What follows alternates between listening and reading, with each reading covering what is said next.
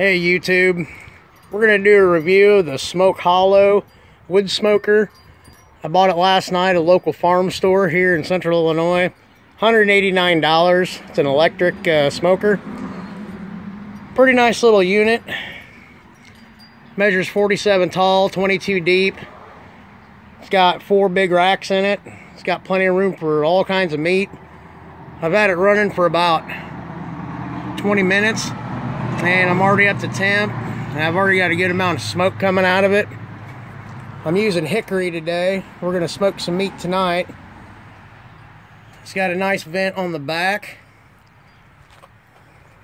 A nice glass door opening, so you can see everything on the inside. This came with a smoker box already in it. Got lower vent.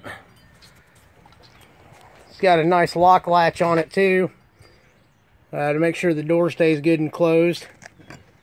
Only took about 25 minutes to actually put together. As you can see on the inside, it's a really nice size smoker for the money.